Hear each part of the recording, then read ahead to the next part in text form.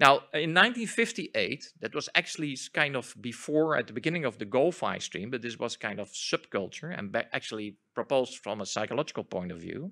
There was the first neural network proposed. Actually, there were earlier ones, but the first one that connects to the current developments, called the perceptron.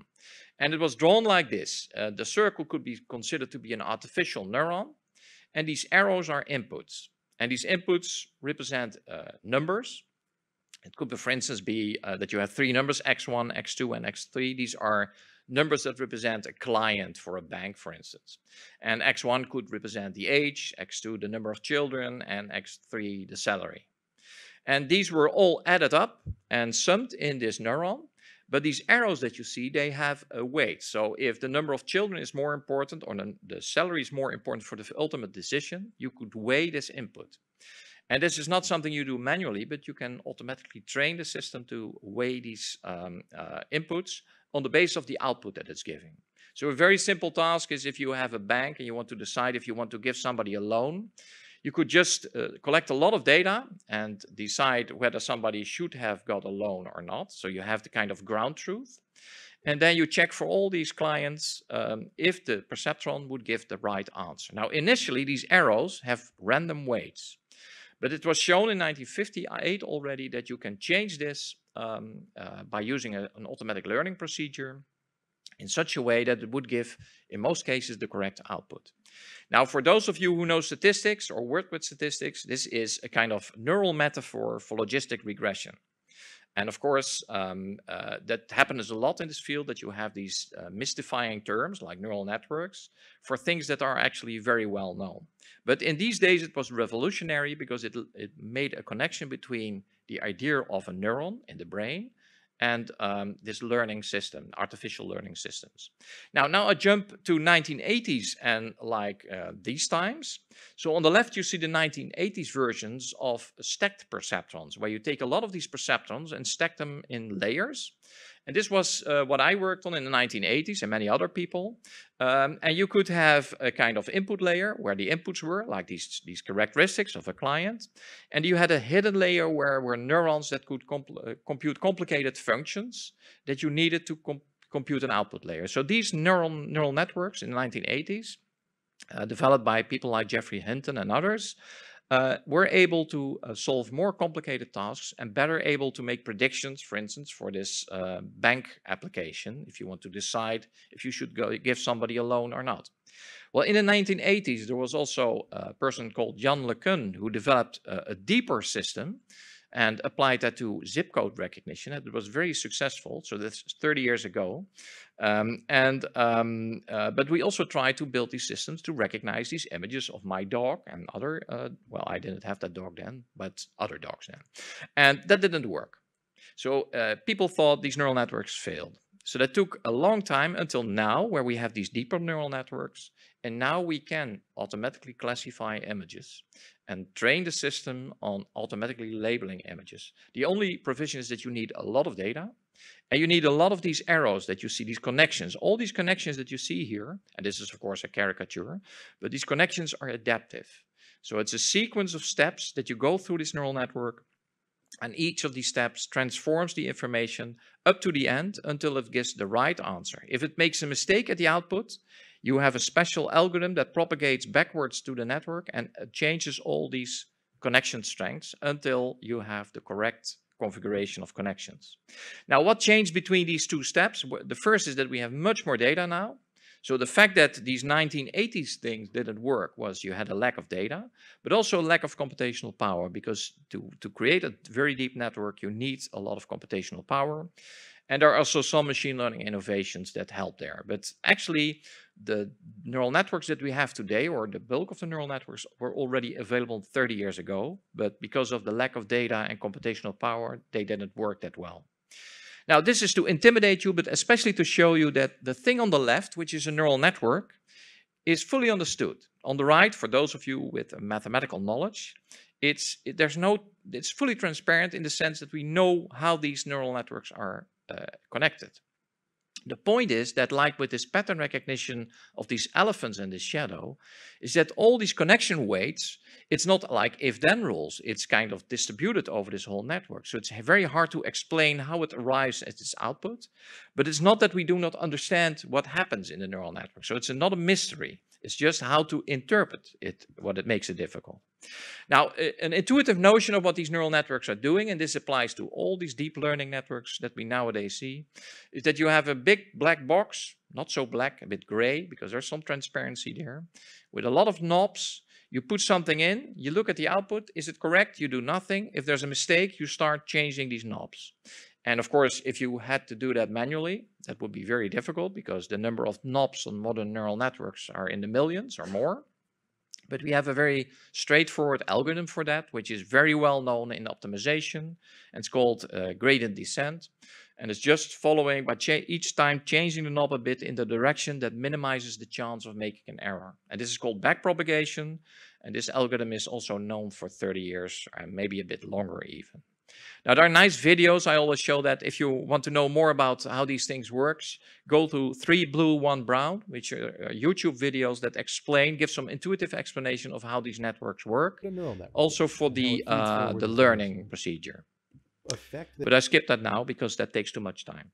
Now, this is what we had about 10 years ago. We had networks that could be trained on about thousands of images of dogs of different breeds, including my dog, or the breed of my dog, shown on the left, which is a Samoyed. And by training the system, you were able to, after training the system on all these thousands of instances, and they were labeled, so you need thousands of instances of Samoyeds, of Papillons and Pomeranian. I don't know all these breeds, but after that, the system is able to automatically label a new image of a dog and indicate what the breed of the dog is.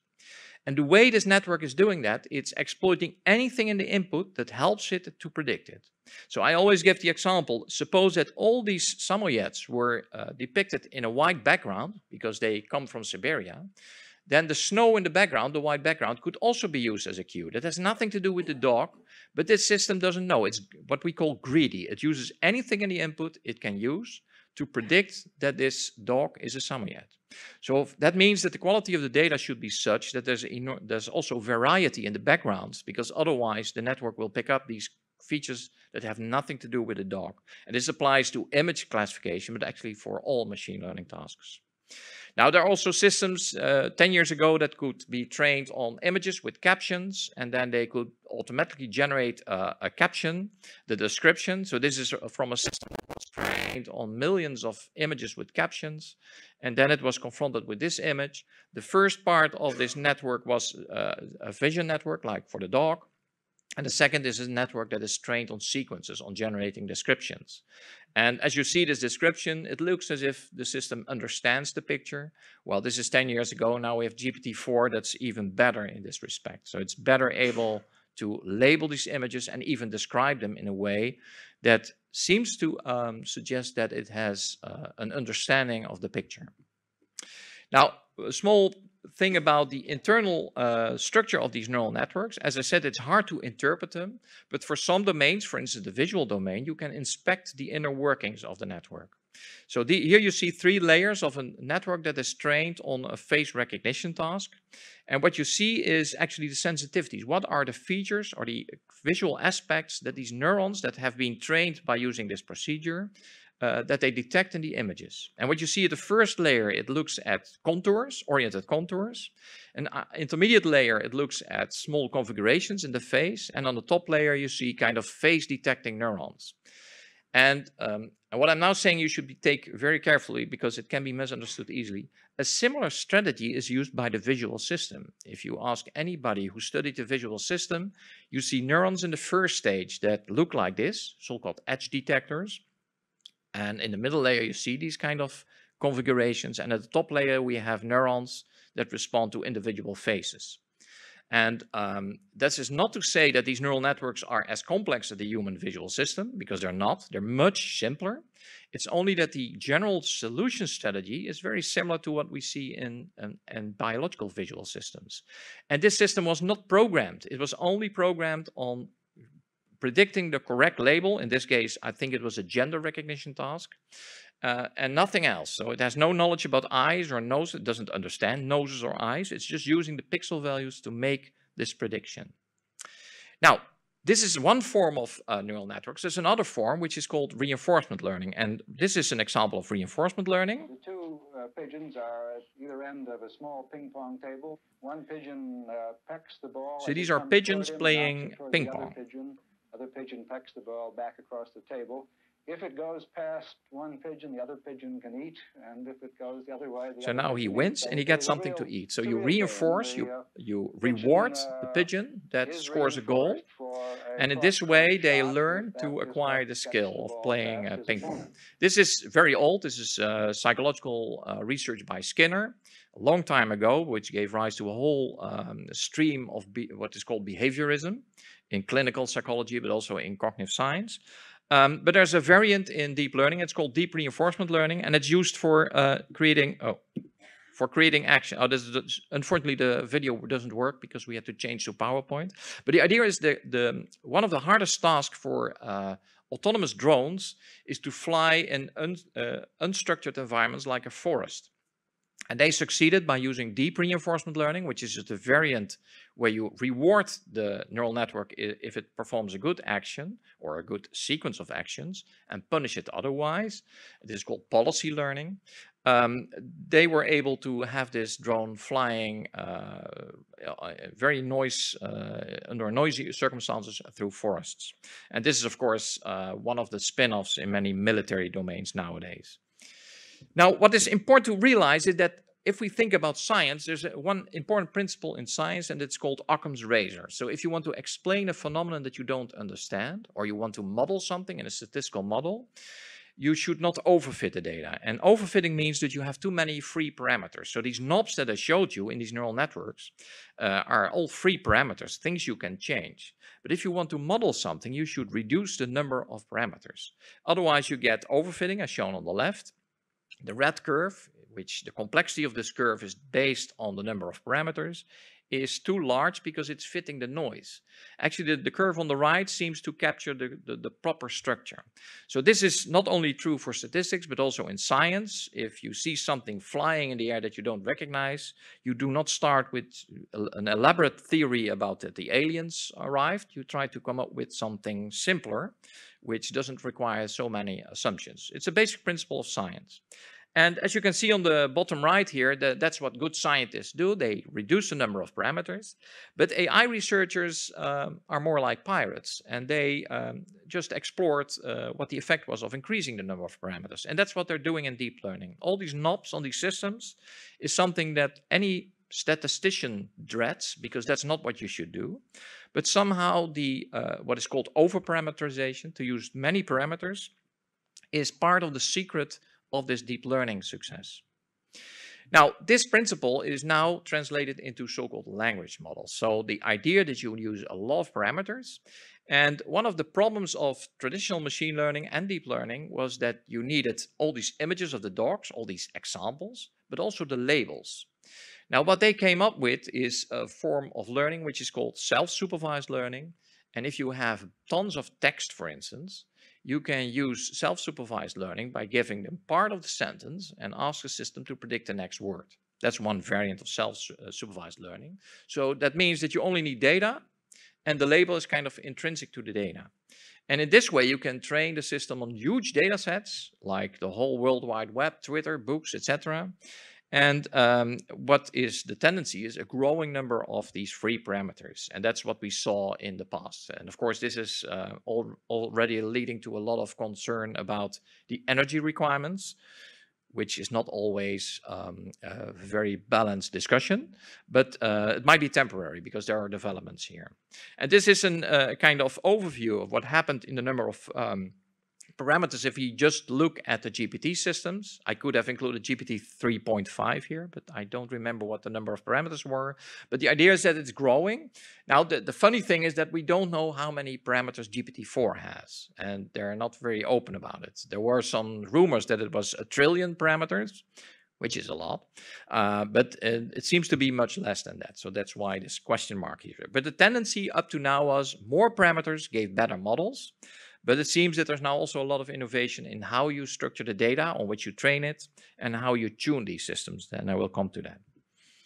Now, this, as I said, you can predict the next word or the token. The official word is a word, but think about words.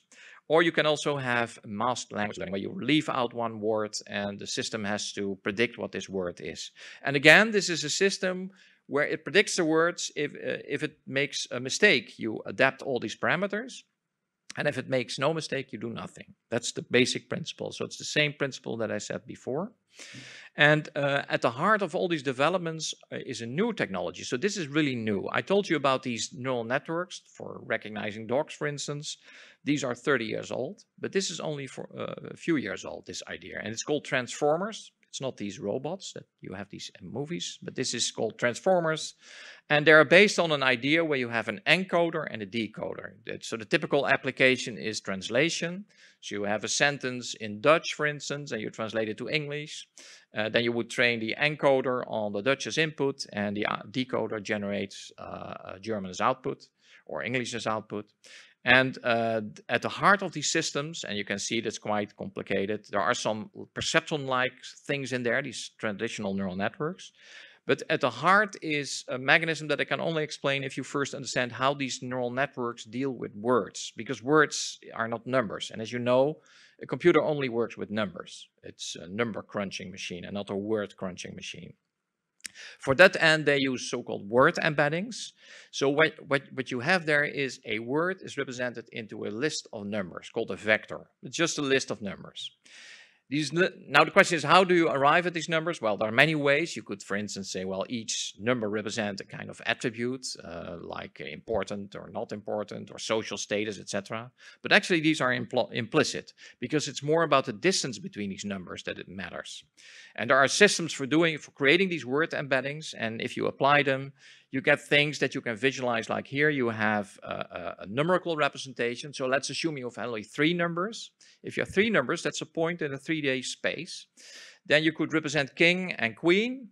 And what you would see that there's a geometrical relation to man and woman. So there's already some knowledge or some semantics, some meaning into these word embeddings. It's very limited, but it's a very simple method where you already translate words into numbers, where the distances between numbers reflect kind of similarities between words.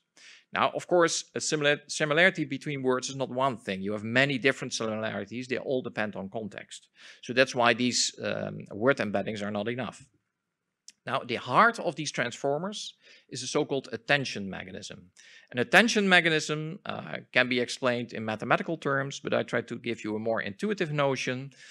They use the mechanism of self-attention. So if you have a sentence like bank of the river, and you want to understand the word bank can mean different things. But in this case, it's the bank of the river and not a bank where you get your money from. So the river is related to bank. So if you somehow can include the context of this word bank, and the context consists of other words in the sentence, you get some contextual information that could disambiguate the meaning of bank. And that's what we apparently do if we read sentences and if we talk. And this is how they do it. So they use the word bank, and it has, I put it here in italics to show that this is actually a numerical representation. So this is this list of numbers.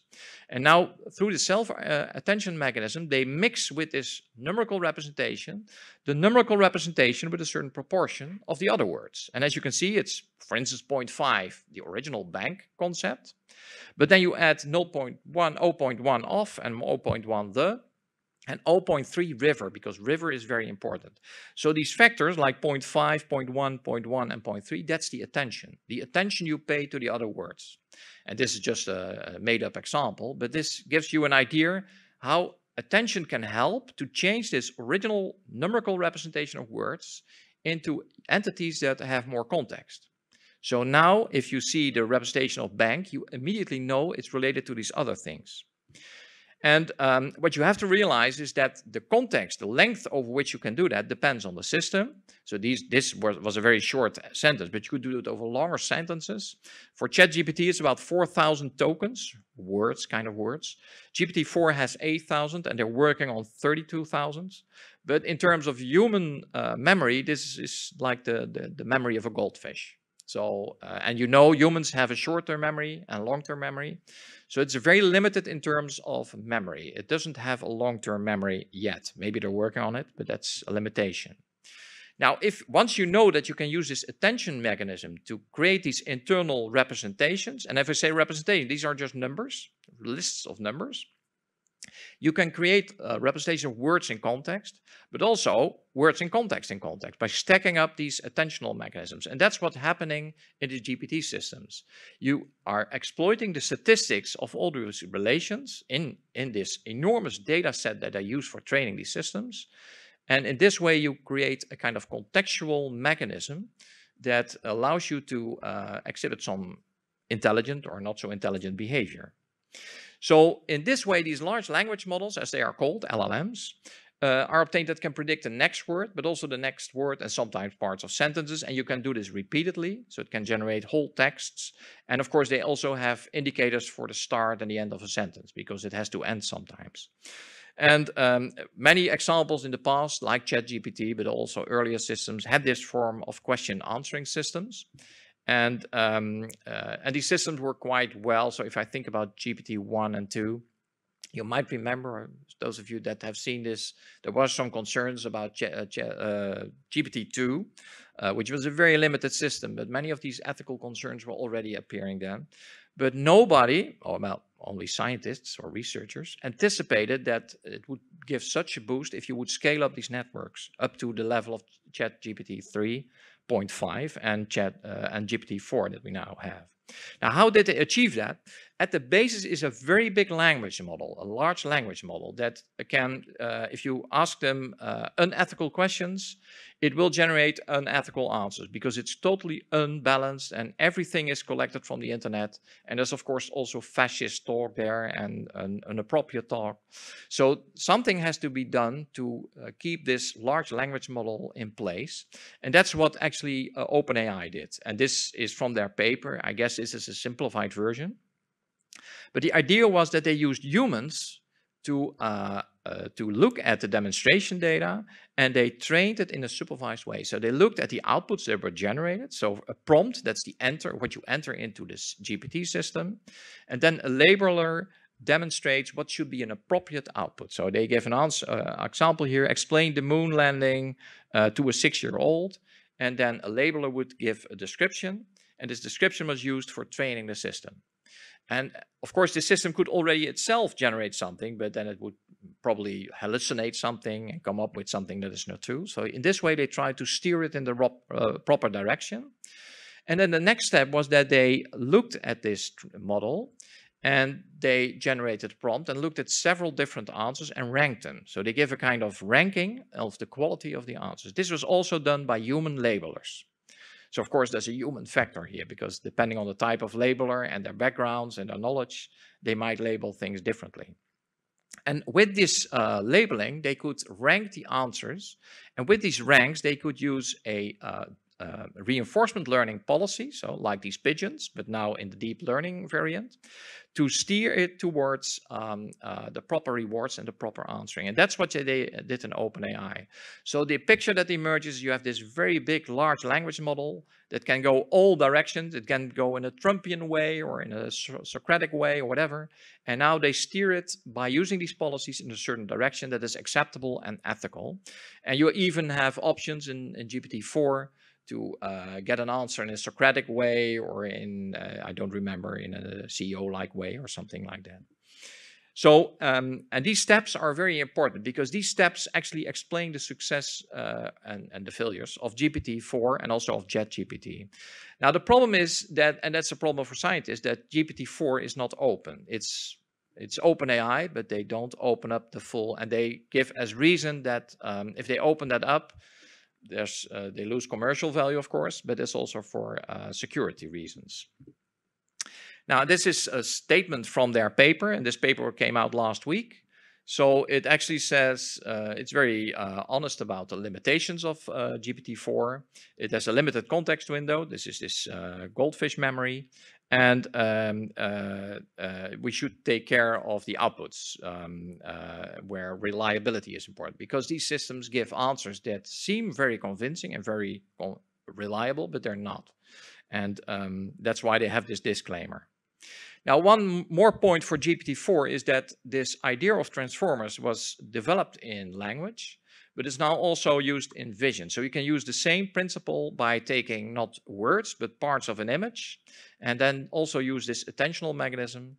And then you get image representations in the same way that you had word representations, and you can merge them or combine them.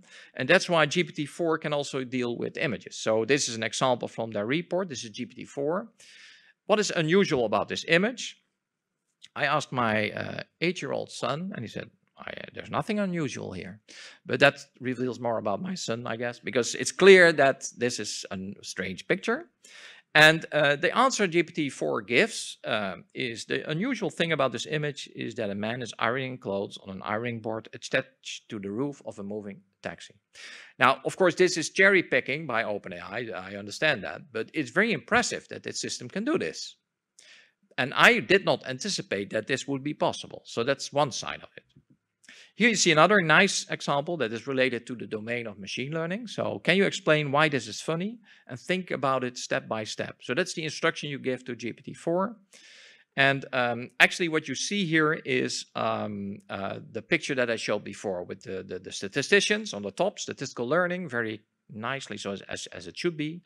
And then this neural network people, this AI people that want to stack more layers, so more parameters in this system.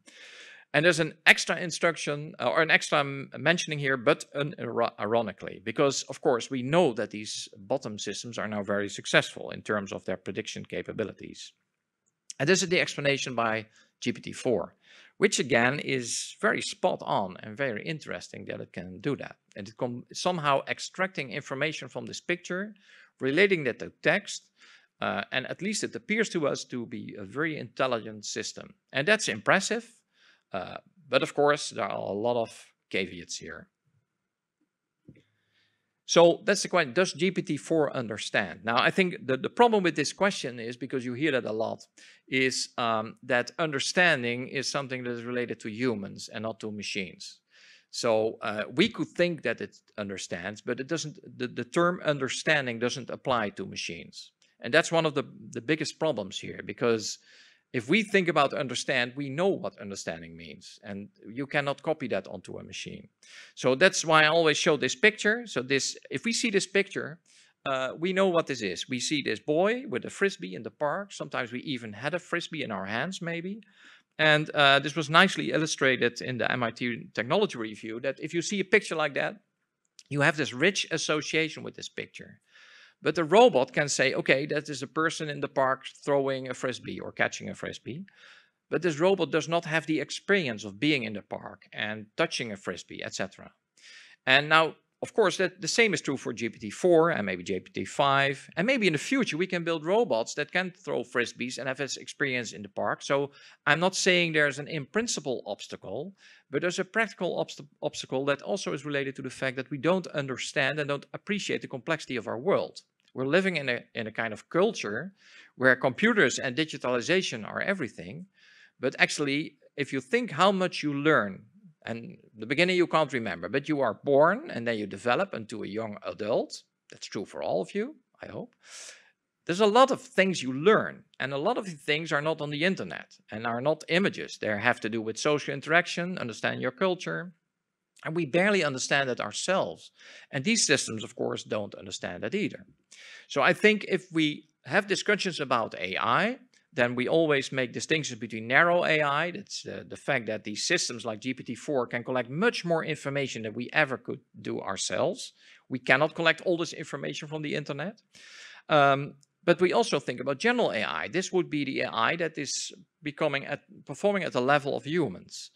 And we don't have that yet. On the other hand, if you think about the pocket calculator, that might be super AI because it's superior to humans. But in my view, I think we're still in the narrow AI domain, although not everybody agrees, as I will show in the end. So I think narrow AI is the rule now, and that means it's very powerful on a very narrow domain. And what you should realize in all these discussions is that AI, from the GoFi to the modern AI, moved from explicit to implicit knowledge representations. So whenever you think about explainable AI belongs to the good old-fashioned AI. But the implicit knowledge that these systems have, like GPT-4, of course, it could explain why it gives you this answer, but you cannot trust the explanation. So it's like humans. If you ask humans to give an explanation, you're never sure if it's the true explanation, unless you have some ground truth to it. So that's the problem here. We have systems that really look a bit like humans in terms of their implicit knowledge representations, but they lack any explicit knowledge. So they have submitted these GPT systems to tests in physics, and sometimes they have the correct answer, but it could be that it's kind of copied from Wikipedia, where they also got data from. So it's not clear what they really understand, but they're very powerful tools. And one of the open questions in AI is now, is there a kind of emergent property in the sense that you have these over-parameterized models, so these many knobs on these models that help them to exhibit these impressive performances? Because whatever you think of these systems, they are really impressive, and they're now all over the world are used, for instance, for generating computer code and generating images, etc. So these systems are very powerful, and that's in itself very interesting. So these GPT systems are still in full development. So the director of OpenAI, Sam Altman, deliberately decided to bring it out in the open although it's not fully developed yet. And that's also a new thing. We are used to systems that are developed and then brought to the market. But now we have a kind of incomplete system that is fallible. And the policy or the attitude of OpenAI is that we should collect information from society to see how we should deal with these systems. But you can imagine that GPT-4 can already be used by people in all kinds of political direction to spread misinformation, because these systems are very well able to generate misinformation. Now, as I said, these systems are not open. Strange for OpenAI, but it will take a few years and you will have open versions of these systems. So this is just a matter of a few years, and we have them publicly available, and they will also be less costly in terms of computational resources. So, and what we should try to avoid if we think about these systems is to use so-called suitcase terms, which means if we say the system understands or the system recognizes, these are terms that are used for humans, but not for these machines. That's why I said the system is not recognizing images, it's labeling images, which is a different thing. And where this boundary is, I don't know, but it's a very interesting question for AI researchers and cognitive science researchers to understand that. Where is the boundary between what humans do and these machines? But it's important not to anthropomorphize these systems. They are not humans, they are machines. And the only input they have is statistics. And the counter argument might be, yeah, humans also have statistics as input, and that's true for language. But we have a lot of more statistics, and that has to do with our culture, our environment, our social interactions. And we, as I said, we barely understand that. So these systems are powerful, and I think the real challenge is to see how we can combine our intelligence with the intelligence of, well, if it's intelligence, the power of these systems, and make the world better. And what I see is that these transformers and these large language models are already changing society, especially in science. All branches of science have enormous boosts due to these systems in a positive sense. Of course, I'm very well aware of all the ethical complications, but I see that in physics and in health, you see great breakthroughs thanks to these systems. So this is a development that is not only worrisome, it's also helpful in many respects. Now, finally, I would like to show you one small segment of an interview that was given by Geoffrey Hinton. And Geoffrey Hinton is a professor in computer science for a long time. When I did my master thesis, I was very inspired by his work because he was one of the first who would work on neural models of the brain and of memory. And he was also at the heart of the development of these deep learning systems. So he's one of the 3 recipients of the Turing Award for deep learning. And he works in Toronto. And this is, I hope you can hear that, is an interview with CBS of last Saturday. I thought it was going to be like 20 to 50 years before we have general purpose AI. Now I think it may be 20 years or less. Some people think it could be like 5. I wouldn't completely rule that possibility out now. Whereas a few years ago, I would have said no way. Are we close to the computers coming up with their own ideas for improving themselves? Yes, we might be. And then it could just go fast. That's an issue, right? We have to think hard about how to control that. Yeah. Can we? We don't know. We haven't been there yet, but we can try. Okay. That seems kind of concerning. Yes. What do you think the chances are of AI just wiping out humanity? It's not inconceivable. Okay. That's all I'll say. How? So I hope that that eases your mind a bit. I was quite surprised to see this because these are quite bold statements, and personally I don't agree, but it's interesting. A colleague of mine said, yeah, towards retirement scientists make these bold claims. I'm not sure if that's true, but I think this is a bit too much. I see the developments and they're quite fast, but I don't believe that we're yet there. But I can't rule it out either. So, okay, thank you very much.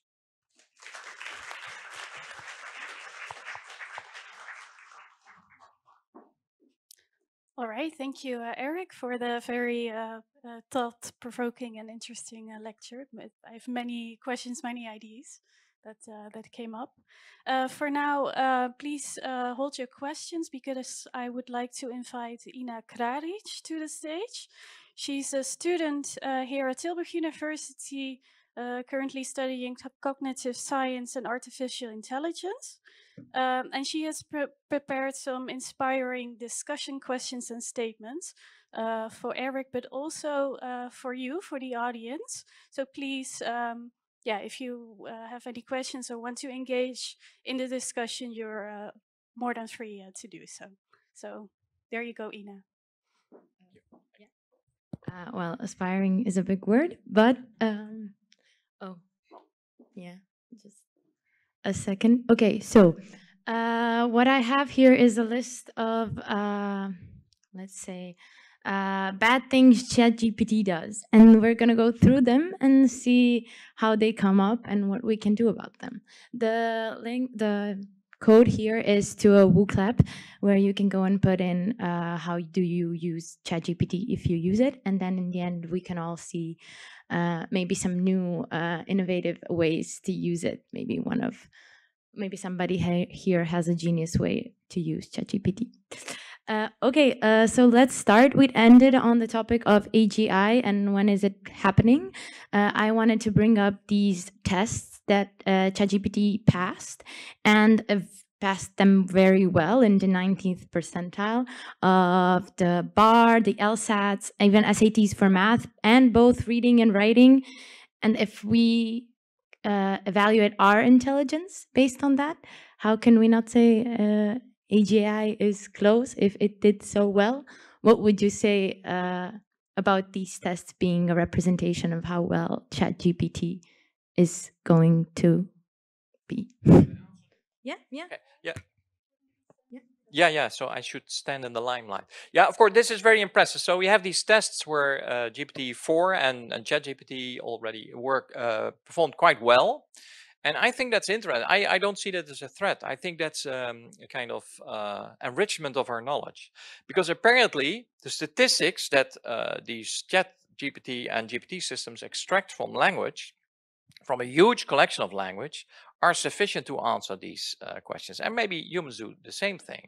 But as I said, this is not a measure of understanding. It's just faking understanding. And that tells us something maybe also about the tests. So I don't buy that this is a sign of intelligence. It's a sign of being very well able to use all this information on the internet to answer these exam questions. There's also an issue that is also hotly debated in AI, to what extent some of these answers are on the internet itself. So that the chat system or the GPT system picked that up and of course compressed that, but that's somehow already there. So can you imagine that we would have all the information from the internet? We might be able to solve these tests as well, but that's hard to check, of course, although people are working on these issues. Okay. Oh, well, I'm going to start going on the mistakes. So, we talked about understanding, and these are a couple of examples where ChatGPT doesn't quite understand what we want to do. For example, in the second one, it says that Bob has 2 sons, John and Jay. And then on the question of who's Jay's brother, based on the information provided, it's not possible to determine the identity of Jay's brother. Or if asked who is Jay's father, again, it doesn't comprehend what we wanted to ask him. And in the above example, when asked, when we double the amount of cars, it doubles the amount of time needed to get somewhere. So is that like a problem in understanding? Is it a glitch? How come? Yeah, I think these are nice examples. There are also examples where it does work, but these are more interesting because they indicate the limitations of these systems. And if you think about GoFi, where with these rule-based systems, if you would formalize this in terms of these rules, it would be perfectly answered. But because we have these modern systems that are based on statistics, they cannot reason. And now one of the debates that I refer to in AI is, to what extent can this reasoning emerge spontaneously if you keep on refining these models? And personally, that's why I'm not as optimistic or pessimistic as Geoffrey Hinton. I think in the human brain, we have a special structure in our brain for doing that. So it's frontal cortex, one of the last developed part of our brain from an evolutionary perspective.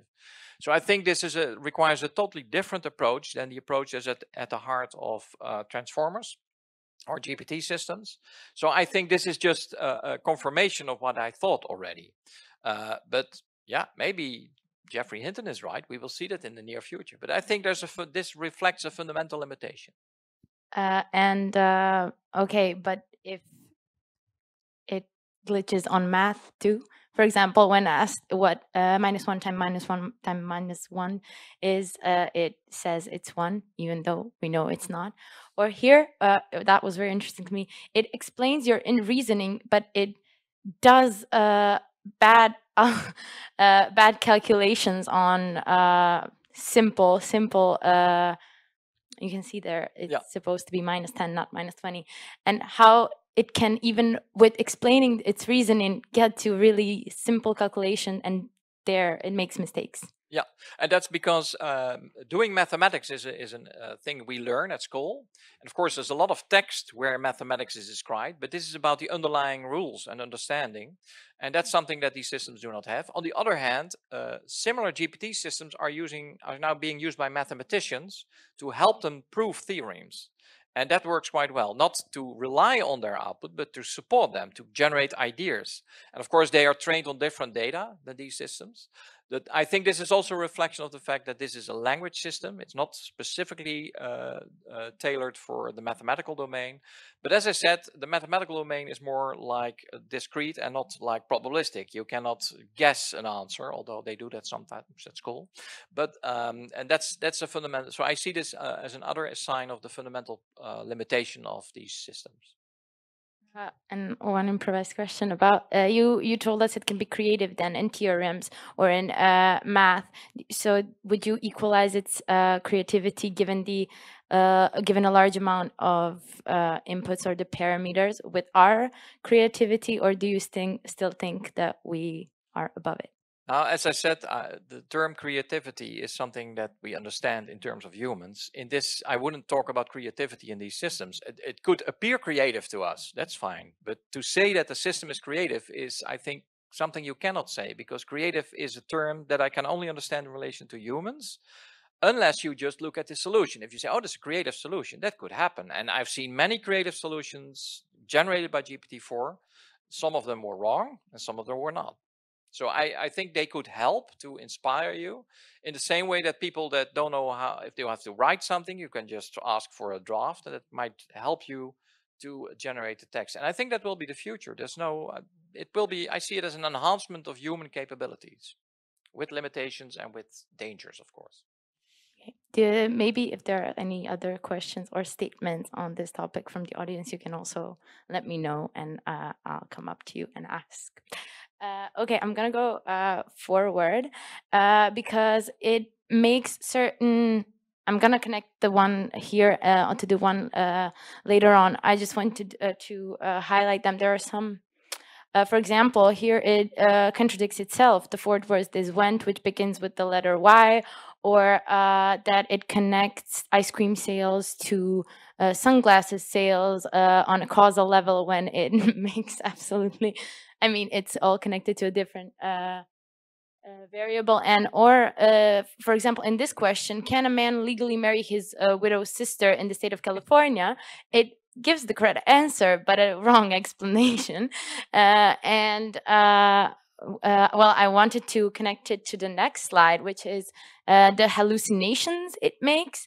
For example, Plato and Laurence Olivier, they had a close relationship. They didn't live in the same time, but according to ChatGPT, they had a very close relationship. Or when asked the same question twice, it hallucinated different types of answers. Well, I wanted to know more about the hallucinations. I think you mentioned it briefly in your presentations, how they occur, and how much we should trust or how we can be careful about them. Yeah, so you shouldn't trust the system because it's generating, there's some noise there, and sometimes you have multiple options and it selects one of them, depending on your prompt, the way you formulate the question. So it cannot be trusted because it has no common sense like humans have. The only sense or understanding or whatever you call it, it has of the world is based on all this textual information and all these pictures that were fed into it and all this computer code. And for these kind of purposes, it makes a perfect system. But this is kind of unavoidable. And I think one of the challenges is that what do we do if we want to know if something is true or not? We check trusted sources. And as you might know, this is an issue. And I think that's the deeper issue, that if we want to know who is telling the truth, in the past we had kind of established journals or whatever, or papers that you could go to. And now you have the internet, which is full of disinformation and nonsense. So I think what we actually need, and what they also need for these systems, is if there's an answer, there should be a link to trusted sources so that you can check. And then often you will see that it's incorrect. And of course, the ambition of OpenAI and other companies is to resolve this. But this is not easy. This is a very hard thing. So it would be ideal if you have an answer, and for each statement there's a link to a trusted source that says, well, actually Plato and Laurence Olivier were living together.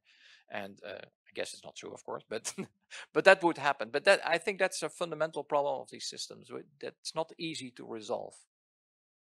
So what I think we come back to is that it's our mistakes, for example, with the tests and with the inputs from the internet that actually train these models and form them as they are. Or, as you said, the biases from the ones that do the weights, I forget the names, are the ones that are actually going to bring in the bias in the model itself. So we should just use it for certain tasks, but also check its output.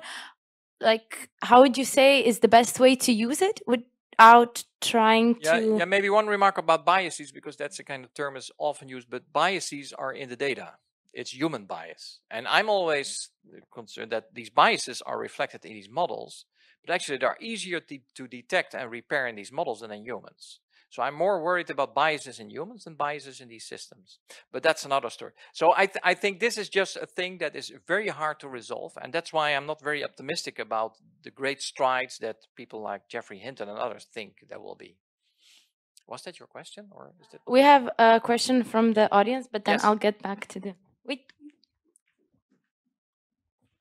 If you're concerned about human bias, then aren't you concerned about who decides what is a trusted source, for example? Yeah. Because politics is and of course I'm concerned, and it's not my level domain of expertise, but I think we had that in the past. Of course, limited. Of course, there were also biases there. But I think with the opening up of all this information on the internet, which in itself is very good, we don't have these trusted sources anymore, or a mechanism, or maybe an incentive to have these trusted sources. Even the trusted sources that were there once are now submitted to these small machine learning algorithms that provide you with the information that you want to see. And I think that's actually what I'm worried about, not about these AI systems, because they reflect these biases. As long as people can go back to trusted sources, and of course you might have left-wing trusted sources and right-wing trusted sources, and you can, but that's what we're missing now. It's actually a kind of polarization machine that we now have, and that's very dangerous, I guess. I think I have more problem with, in general, deciding something is a trusted source, just because if we develop AI in the sense that we go through it and go backwards and want it to give a certain output, then what we will do is just recreate what the trainer is thinking about it, no? Yeah, you can abuse these systems quite well. So what you can do, you can ask them to generate a formulation for a certain viewpoint and collect information that supports that viewpoint and write a convincing story. Just as I said, you can use these systems quite well for disinformation purposes. And that will also happen in the coming years, or maybe it's already happening. But I think I don't see how you can relate that to trusted sources. And that's the great challenge of Google and other companies. How do they relate this to, for instance, search results? So how can you relate a query in your Google search box to these kind of answers? That's not easy. And that's the great obstacle, that we have this system that can simulate a very convincing answer, but these are hallucinations and often not true. And how do you relate that to trusted sources? Trusted sources could be scientific papers. They're more trusted than non-scientific papers because there's some check on them. But I see that as the greatest challenge. Is that an answer to your question, or? Yes, I could. Can I talk to you afterwards, maybe, to go into? I guess that's possible. Thank you. Are there any more questions or points about this? Oh, well, I also have another example of which we already keep coming back to this topic, but this is a pieces of code it wrote, and when defining what is a good scientist is based its decision on gender and race, or if it should be tortured as well, it takes age into account as well. But the decision seem to be the same. Caucasian and male is a good scientist and should not be tortured. Actually, a Caucasian woman should not be tortured. So do you think there are certain dangerous aspects of people who are using ChatGPT for things that they're not going through it themselves again? And if we have to go through it ourselves again, is it even worth using? Basically, my question is, what are the good things we can get from it while still being careful about all the bad things we mentioned? Yeah, so I think this is already happening. So these GPT systems are used for generating code, or a kind of draft of code, and then a programmer goes through it and repairs it. But you also can use these systems to check for vulnerabilities. And that's another. And what I expect is that these GPT systems will split out in all kinds of specialized systems that are trained on code or trained on vulnerabilities. So I think, as I said, this is ongoing. This is not finished techniques yet. This is a kind of intermediate result. And the syntax seems okay, although there should be some indentation here. But I'm not looking at the content because it's a stupid program, of course. But I think this is one of the successful applications of these systems in the near future. And because coding is very expensive, hiring coders, and now you can do it automatically. Of course, there will be some risk, but they will also be mitigated by new software that is checking on vulnerabilities. And also humans are risky. Can also make mistakes. Do we have any other questions or concern? Thank you. Hello, my name is Nikos. Thank you for this very clear and interesting presentation. My question is a very practical one. Just yesterday, I was very excited and very anxious about the developments in this field. And my question is, how can I, because I feel so much is happening that I cannot keep up. I don't have a technical background. But sometimes I'm afraid about where we're going and that I will miss out. What can I do as a regular person to, let's say, stay relevant in the labor market? And how can I build trust in relationships with other people?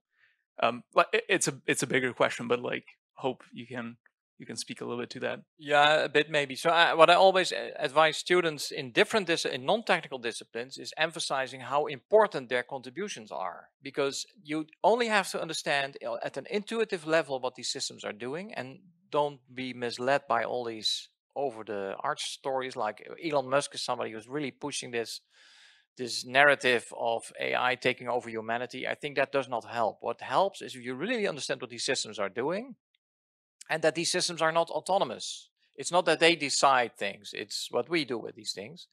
And as I said, the hardest thing is these things that technical people don't know about. The complexity of nature, the complexity of society. So that we need social scientists. And I personally think that we don't need ethical people calling all the time what could happen, but to see how we could prevent these things from happening, what we could do to prevent these things from happening.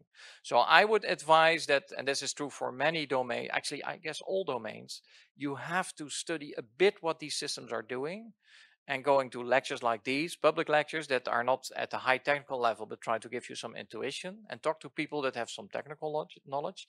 But don't underestimate what you know yourself, because there's a lot of information here that is neglected, that people at OpenAI are not aware of. They're all very good programmers and good coders, but they have no sense of the complexity of the world. If you hear their talks sometimes, I think, yeah, you're having a caricature of the complexity of our society that is not in, and it's not that I think they're evil or something. I think they do their best and they have good intentions, but they need people with different backgrounds to support them. So that would be my advice. Use your own discipline and see how you can apply these systems in your own discipline and what you can contribute to it. It's not a train that is moving on. There's actually something that we have to build together. I hope that helps. Does anybody have another maybe opinion question? If not, I'm gonna go to the WooClap Lab to see actually what you are. Okay, so we have a lot of code and ideas. Okay, maybe generating. I don't know. You can take a look at this and summaries. That is a good way to use it, I would say. Brainstorming also. Do you have any advice, Professor, on how to best write prompts from what you want to get from ChatGPT? Play with it. That would my suggestion. Just play with it and try things out, because you get some sense. I heard this interview with a guy who did this for months, and he said, "I now understand what the system can and cannot do." And she was using it for all kinds of purposes, writing all the things that I see here, help or brainstorming, summarizing, writing emails. And she said that once you have this awareness of what the limitations of the system are, you can also steer it in the right direction, because you have different options, the kind of answers you want to get, the style of the answers, and the way you formulate these prompts is very critical. And personally, I don't play that much with the system, because I'm more interested in what's happening inside and how that relates to humans. But I think that's what I would do. Do you think cooperation with ChatGPT will be something that will be needed at jobs in the future? Yes, that's already happening. As a must, you have to know how to navigate it? No, it must, because it's already happening. So people write letters and people screen letters with these kind of systems. Okay. So we get applicants that the letter is generated by AI and they're reviewed by AI.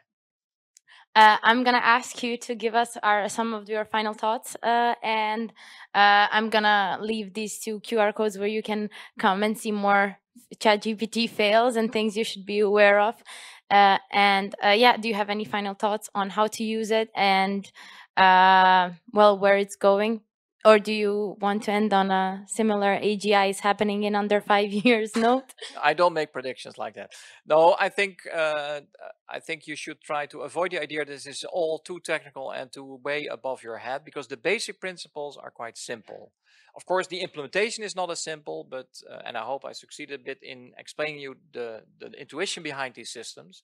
And once you understand that these AI systems are just collecting a lot of statistical information about images and words, then that helps you to appreciate what it can and cannot do, and what we should do to avoid any disasters. Thank you very much, Hannah. Welcome.